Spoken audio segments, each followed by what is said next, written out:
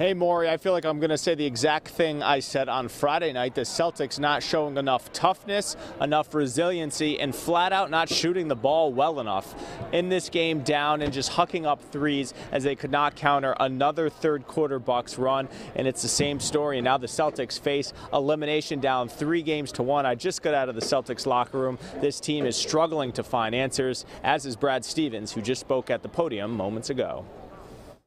It takes a lot of mental fortitude. It takes a lot of mental toughness, and it reveals a lot. And so, I'm looking forward to that challenge. We don't want to be in this position, but we are. And, we've got to go to Milwaukee and do everything we can to give ourselves another chance to play here on Friday night.